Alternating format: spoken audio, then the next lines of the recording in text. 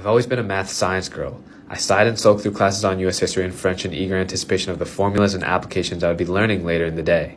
I believe there are many factors which attribute to my success, two being my fascination and persistence. When I was 7, I once asked what math was good for and why I should learn it. The answer I received simply does not do math justice. One day when you're in line at the grocery store, the cashier will give you too little change, and you'll be glad you learned this. Now in calculus, I see the application of all these once foreign symbols, formulas, and letters.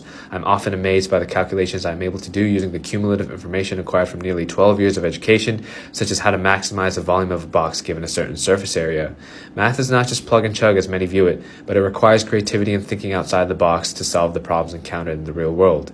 Beauty lies in its simplicity, and in the fact that proofs and observations are what brought the golden rectangle from ancient Greece, Pascal's triangle, and the Pythagorean theorem, as well as a host of other theorems, equations, and postulates. Math has made the impossible possible, and the once long and tedious simple and quick. The genius of it is amazing, as well as the fact that any person is capable of applying and discovering it. I draw graphs and try to make shapes from functions for fun, count to 10 to calm down, and save money at the store too. For all of these reasons and more, I am fascinated by math.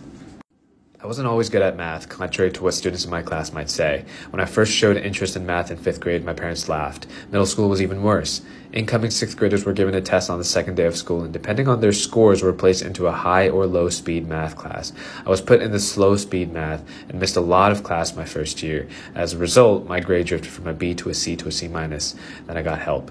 I knew I liked math and I didn't want to do so bad in it, so I bought books and hired my older brother to help me. I eventually made it to a B plus. Later in the summer after my junior year, I took a course that covered nearly a year of calculus. I was told that if I decided to take calculus AB, I would be bored. So I went for a challenge. My strongest subject began to take up most of my time. I had to read review books, go online for help, and stay in during nutrition and lunch for extra instruction. It was hard, but my dedication paid off and I earned an A. This persistence and drive also helped me to excel in math.